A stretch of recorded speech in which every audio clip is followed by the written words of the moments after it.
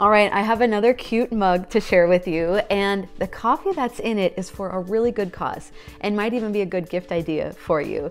And we're going to cover the third throne name of Jesus, Everlasting Father. So we'll talk about that today.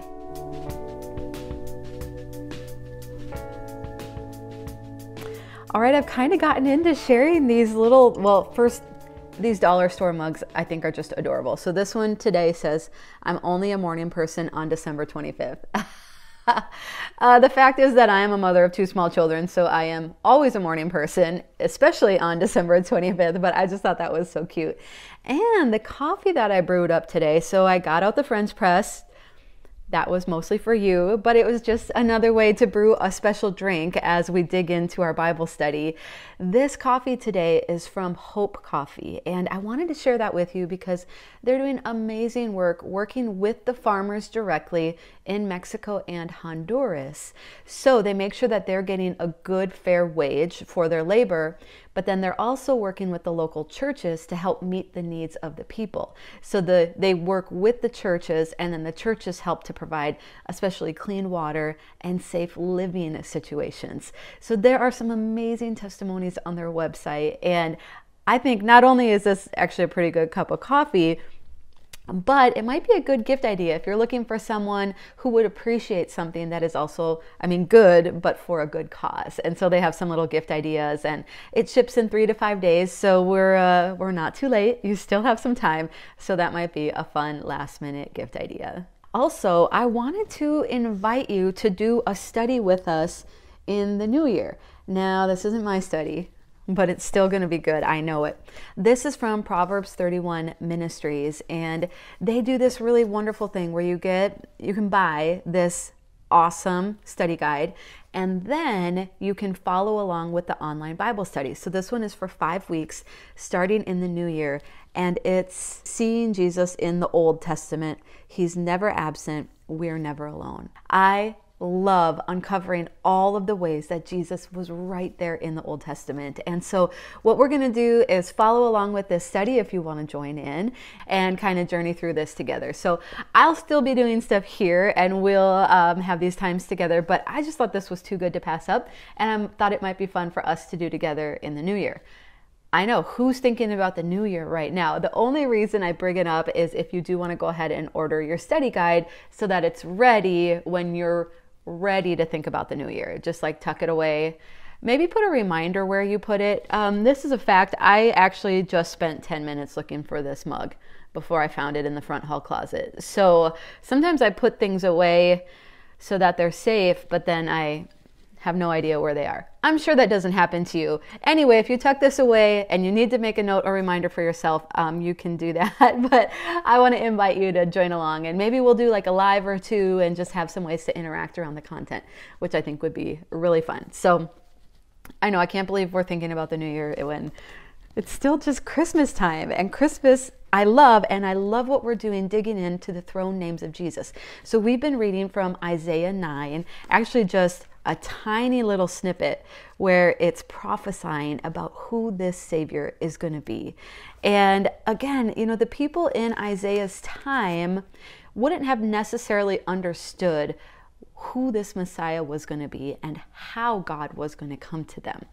And so this is the passage that we've been anchored in, Isaiah 9, starting in verse 6.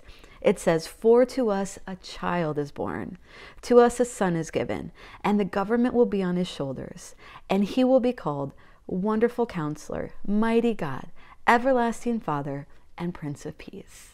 Now, the last 2 weeks, if you want to go back and look at them, it might be helpful, or you can just jump in today. We talked about what it meant to be Wonderful Counselor. Now, the name Wonderful means something that is extraordinary, marvelous.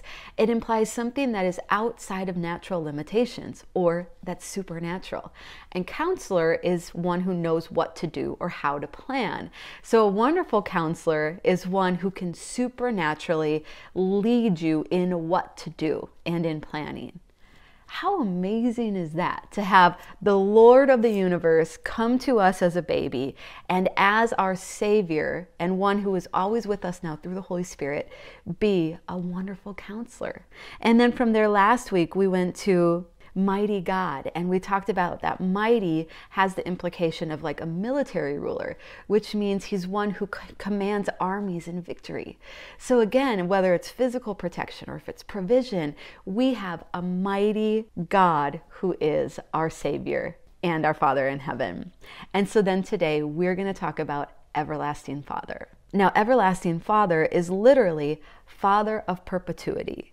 That is, one who will be perpetually the Father. And in Canaanite religion, so pagan religion surrounding the Israelite people, the high God is called the Father of years. And this title in Hebrew, Everlasting Father, seems to carry a similar force. But by taking this title, Everlasting Father, the Messiah is to be known as the one who is the sovereign Lord over the ever-changing years. He produces and directs all of eternity. Now, a slight semantic here is eternal implies that there is no beginning and there is no end, which is true of God. Everlasting implies that he is going to continue on and on and on. And so when Isaiah is saying, this is your Father, he is going to continue on and on and on, people would come to understand that, much like what a father of a nation would be. A father of a nation was one who took the role, and then over his tenure, he would make sure that he was providing for the people, he was protecting them. This is what King Ahaz was trying to do, not in the right way, but the picture we have here is one who takes on the role. Jesus would come and take on flesh while remaining deity, and he would continue on as Father. Now, the great part about him being everlasting is he will never pass away, he will never change, and he will be our Father perpetually. So, by taking the title Everlasting Father, the Messiah is to be known as the one who is the sovereign Lord over the ever-changing years. He is the one who produces and directs eternity. When I hear that, something in my heart settles in. It's actually the same thing I experience when I sit next to my dad. I have one of those great dads who came to all of our soccer games, even though he was working full-time and farming full-time. He made such a special effort to always be there.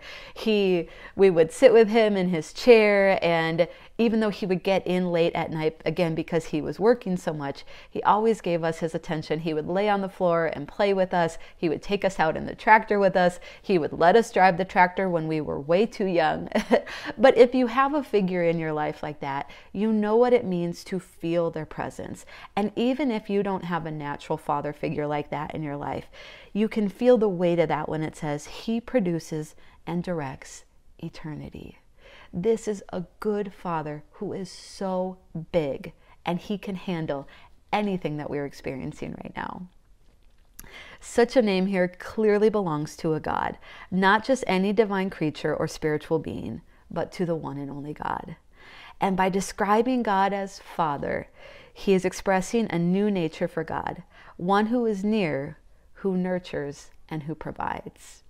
Now, this nature, again, might be tricky for some people to relate to, especially if there wasn't a natural father figure like that.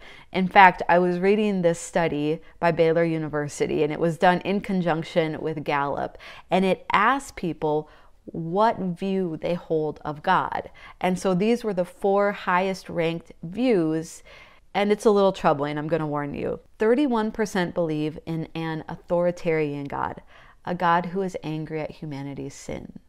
Now, don't get me wrong, there is a judgment side of God, but that is a contradiction of who he is as loving Father, or if we're seeing him only as authoritative and not first as loving Father. 24% believe in a distant God who is more of a cosmic force that launched the world and left it spinning on its own. And I know a lot of people can relate to that. He's out there. He put all this emotion, and now he's just standing back and kind of watching it happen. 16% believe in a critical God, which I kind of lump in with the authoritarian God, one who is judgment-eyed on the world, but he's not going to intervene either to punish or to comfort. 23% believe in a benevolent God, one who is forgiving and accepting of anyone who repents. And we need to be in that 23% of the population. And again, I understand that it might be difficult. Sometimes we hold beliefs that we don't even really fully recognize. Maybe I never would have thought that I viewed God as distant until now it's being explained like that. And it's like, oh yeah, I can't feel him, I can't see him, so he does feel distant or, critical. And again, if that's been modeled to us, someone who's critical in our lives, it's like, well, yeah, God's like that. He's just waiting for me to mess up. And so the invitation here today is to receive our Father afresh, receive Jesus in the manger, and understand that he is coming to be our everlasting Father. And it's okay right now if our understanding of who he is as such is small like a baby. If our faith is only to receive him right now as an infant, but then to trust through the power of the Holy Spirit that our understanding and our place for him in our heart can continue to grow. This is a little story that William Barclay shares. It's of a young boy who was seated next to his dad in worship, and he was doing everything he could to stay awake. As he was nodding off, out of the corner of his eye, he saw his father abruptly raise his arm. He thought, oh no, and he braced himself. But then his father put his arm around him and pulled him close.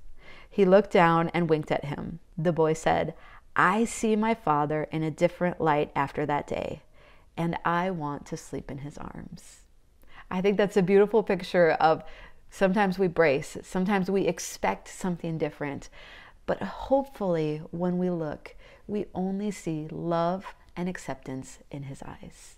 I honestly believe that that is who Jesus came to be for us, and that is the invitation today. If you have never made Jesus the Lord and Savior of your life, this is an amazing opportunity. All you have to do is repent. Say, I'm sorry. I know I've sinned. I know I've come up short, but I want today, from this moment on, to be different. I want an everlasting Father in my life. I need a wonderful counselor, and I want you to be my mighty God. So if you make that decision, I would love for you to share that in the comments. We're going to continue to interact here, and I hope everyone else continues to pray for those who are seeing this and who are taking this opportunity. And again, for each of us to receive this revelation anew, that he is so near, he is so good, and his gift at Christmas is the salvation that ushers us in to eternity with him. So Father, I thank you. I thank you for this revelation of who you are as everlasting God, a Father of perpetuity, of the one who directs time and all of eternity. Lord, you are so big and you are so majestic, but you are so good and you are so near.